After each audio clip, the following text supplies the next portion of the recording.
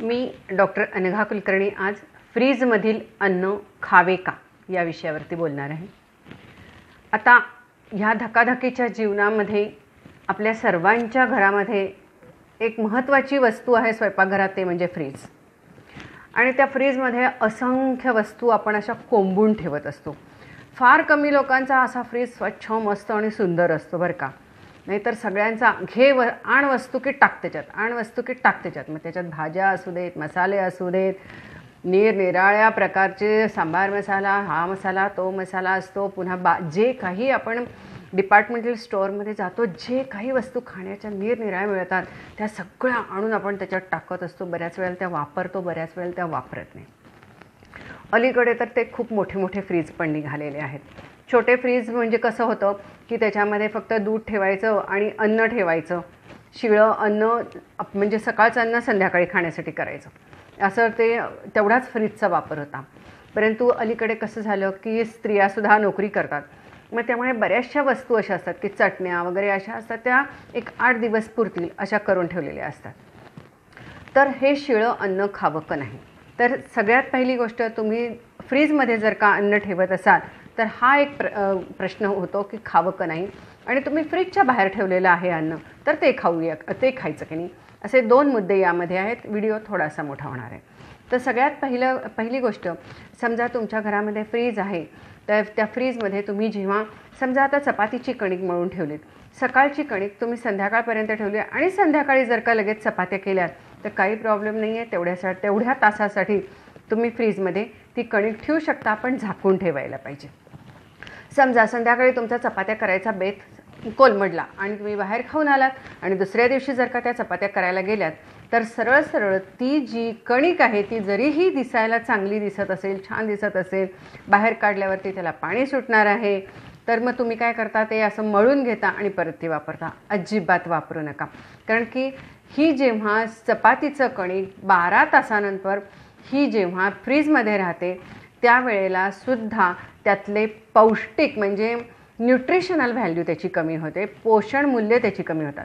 फ्रीजमधल्या प्रत्येक वस्तूमध्ये जेव्हा तुम्ही अगदी मिरचीसुद्धा ठेवा, अगदी तिखट मिरची असेल तर ती जर का ठेवली आणि तिसऱ्या दिवशी जर का तुम्ही मिरची ती खाल्ली तर तिचा तिखटपणा कमी झालेला असतो। टोमॅटोसुद्धा तसंच, भाज्यासुद्धा तसंच, कोथिंबीरसुद्धा तसंच। प्रत्येक वस्तू ही फ्रीजमध्ये एक 48 तासपर्यंत खूप छान असते, परंतु हल्ली खूप चांगले फ्रीज आलेले आहेत की त्याच्यात जास्त दिवसपर्यंत अन्न फ्रेश राहतं, ताजं राहतं, दिसतं। म्हणजे जेव्हा आपण बाहेर काढतो तेव्हा ते फ्रेश दिसतं। परंतु हे न शिजवलेल्या अन्नासाठी आहे, हे लक्षात ठेवा। परंतु आपण काय करतो, शिजवलेलं जे अन्न असतं ते उरलं आहे म्हणून आपण जेवतो तोपर्यंत 5-6 तास झालेले असतात स्वयंपाक करून, आणि त्यानंतर ते जेव्हा आपण अन्न फ्रीजमध्ये ठेवतो तेव्हा ते 5-6 तास बाहेर राहिलेलं असतं आणि मग अन्न आपण ते फ्रीजमध्ये ठेवतो आणि त्याच्यानंतर आपण ते दुसऱ्या दिवशी खातो किंवा संध्याकाळी खातो, मग तेव्हा ते पुन्हा गरम करतो आपण। म्हणजे त्यामध्ये जे काही आपण जे खातो ते पूर्ण चोथा खातो, त्यामध्ये पोषण मूल्य ही जवळजवळ त्यातली नाहीशी झालेली असतात। कारण की जेव्हा जेव्हा तुम्ही एकदा शिजवलेला स्वयंपाक पुन्हा पुन्हा गरम करता त्यावेळेला त्यातली पोषण मूल्य ही कमी होतात। आणि तसंच जर का समजा फ्रीजमध्ये तुम्ही तुम्हाला छान वाटतंय की आता हे आम्ही जे आता भाजी खाणार आहे ते एकदम छान आहे, परंतु एक लक्षात घ्या, आपल्याला ती जोपर्यंत गार असते तोपर्यंतच ती भाजी किंवा आमटी चांगली लागत असते। जर का ती नॉर्मल आली तर तुमच्या लक्षात येतं की त्याचा वास, रंग आणि चव तीनही बदललेलं असतं, कारण की तोपर्यंत त्याच्यामध्ये जंतूंची निर्मिती झालेली असते। बऱ्याच वेळेला कसं होतं की आपण जेव्हा स्वयंपाक करून बाहेर अन्न ठेवलेलं असतं तेव्हाच त्याच्यामध्ये काही वेळेला जंतूंची निर्मिती व्हायला सुरुवात झालेली असते। आपण ते फ्रीजमध्ये ठेवतो आणि जेव्हा बाहेर काढतो तेव्हा ती परत त्याच्या जंतूंची निर्मिती त्याच्यामध्ये व्हायला लागते। आणि हे अशा पद्धतीने खाल्लेलं शिळं अन्न हे आपल्या शरीरासाठी तर चांगलं नाहीच, कारण की त्याच्यामध्ये कॅल्शियम, आयर्न हे कमी झालेलं असतं त्याच्यामधलं, त्यामुळे आपल्या शरीराच्या हाडांच्या बळकटीसाठी सुद्धा चांगलं नाही, रक्तवाढीसुद्धा साठी चांगलं नाही। आणि त्याचप्रमाणे बऱ्याच वेळेला याच्यामुळे पोटात दुखू शकतं, उलट्या मळमळ होऊ शकतात, ज्याला आपण फूड पॉयझनिंग म्हणतो। बऱ्याच वेळेला आपल्याला माहिती आहे की हे शिळं अन्न असं खाल्ल्यामुळे महिला या बऱ्याच वेळेला अशक्त असतात, त्यांचे हाडं फार ठिसूळ असतात किंवा रक्तसुद्धा लवकर म्हणजे रक्त वाढत नाही, व्यवस्थित जेवत खात असतात, पण ह्यांचं शिळं अन्न खायचं हा जो प्रकार आहे त्याच्यामुळे त्यांचं कॅल्शियमही कमी असतं, त्यांचं आयर्नही कमी असतं. याला कारण फ्रीजमधलं अन्न. स्त्रियांना ही खायची संपवायची इच्छा असते की नाही, अन्न टाकायचं नाही. ह्या एका भावनेपोटी शिळं अन्न खाल्लं जातं आणि स्त्रियांची तब्येत ही म्हणजे अशक्त राहायला लागतात आणि त्यांच्या तब्येतीच्या तक्रारी वाढायला लागतात. आता तुम्हाला एक सांगेन की आता हे बऱ्याच वेळेला कसं होतं की फ्रीजमध्ये काही वस्तू ज्या असतात त्या तशाच मागे सरकवलेल्या असतात, त्या बरेच दिवस मागं पडलेल्या असतात आणि त्याला काही वेळेला लाईट जातात, मग त्यावेळेला बुरशी येते आणि ती बुरशी आलेलं फ्रीजमधलं अन्नसुद्धा तसंच असतं. तुमच्या लक्षात आलं असेल की बऱ्याच वेळेला लाईट गेले आणि त्याच्यानंतर जेव्हा आपण फ्रीज उघडतो त्यावेळेला त्याच्यातनं बारीक बारीक चिलटं बाहेर पडतात किंवा मी तर बऱ्याच वेळेला डाससुद्धा बाहेर काही काही वेळेला बाहेर पडतात असं बघितलेलं आहे.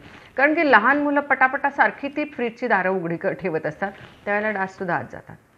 हा तर प्रकार अगदी कॉमन आहे, त्यातनं डास एखादा बाहेर येतो आणि आपल्याला ते किती कसं तसं वाटतं. आपण त्या दिवशी फ्रीज अगदी स्वच्छ करतो, परंतु फ्रीज हा वेळच्या वेळी स्वच्छ केला जात नाही. आणि बऱ्याच वेळेला काही भाज्या असतात, कोबी वगैरे असतो, एखादा टॉमॅटो, त्याच्यामध्ये आपल्याला फ्रीज उघडलेला वास येत नाही कारण की ते फ्रीज होऊन बसलेलं असतं, परंतु खराब झालेलं अन्न त्यामध्ये तशाच अवस्थेत राहिल्यामुळं आपण जेव्हा दुसरं अन्न त्याच्यामध्ये ठेवतो, अगदी साधं दूध वगैरे काही उघडं ठेवलं तर तो जंतुसंसर्ग त्याच्यामध्ये हा होतोच. त्यामुळे फ्रीजमध्ये जर का तुम्हाला अन्न ठेवायचं आहे तर प्रत्येक वस्तू ही पॅक्ड, म्हणजे एकतर तुम्ही त्याच्या पॉलिथिन बॅगमध्ये ठेवा, नाहीतर छोटे छोटे डबे करा आणि त्याच्यात ठेवा. त्याच्यामध्ये जरा जरी काही तुम्ही उघडं ठेवलं तर जंतुसंसर्ग हा होणारच आहे. याला कारण आहे तापमानातील बदल. आपण 100 वेळा फ्रीज उघडतो, 100 वेळा बंद करतो. त्यामुळे फ्रीजमधलं अन्न खाऊ नका. तुम्ही भात वगैरे ढकलला असेल तर सकाळचं अन्न फक्त संध्याकाळी खायचं आणि ते तुम्ही नॉर्मल टेम्परेचरला येईपर्यंत त्याच्यात परत जंतुसंसर्ग झालेला असतो, हे लक्षात ठेवा. आणि जर चव, वास, रंग बदलला, बुळबुळीत लागलं, जर का असा हात लावल्यावर अशी तार आली, चिकट लागलं तर अजिबात ते अन्न खायचं नाही. दुधाचे पदार्थ तर अजिबात ठेवू नका. फक्त ताक ठेवलं तर चालेल, दही ठेवलं तर चालेल, पण त्यावरती झाकून ठेवा. परंतु तुम्ही बासुंदी ठेवली आहे, श्रीखंड ठेवलं आहे, असे जर का स्वीट पदार्थ, कुठलाही गोड पदार्थ जर का फ्रीजमध्ये ठेवलात तर हमखास त्याच्यावरती जंतुसंसर्ग हा होतोच म्हणून समजा. त्यामुळे फ्रीजमधलं अन्न खाताना खूप विचार करायला पाहिजे. फ्रीजमधलं अन्न नासत नाही, ही एक गैरसमजूत आहे.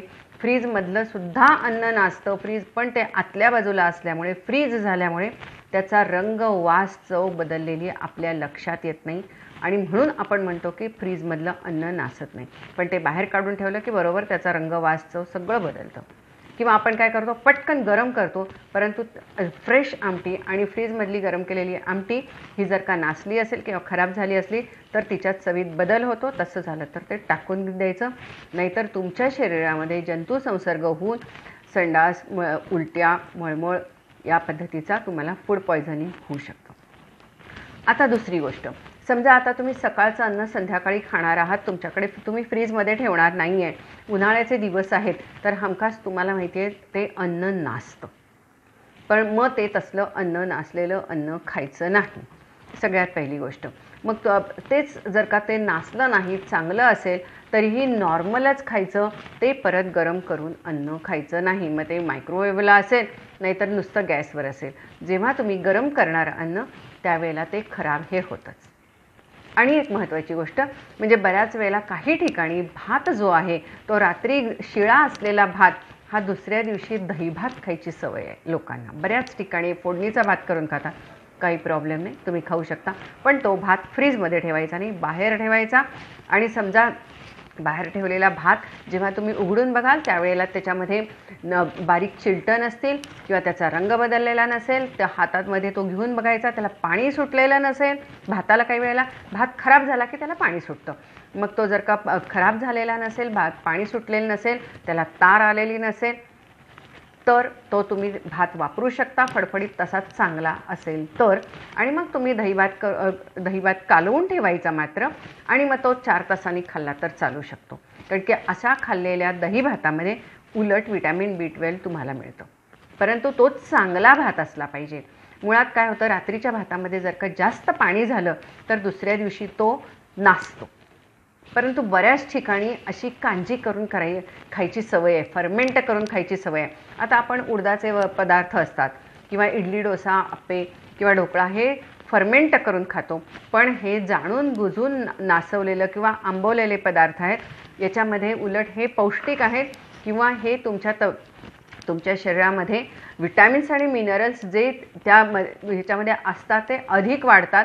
त्यामध्ये जे गुड बॅक्टेरिया तयार होतात त्यामुळे.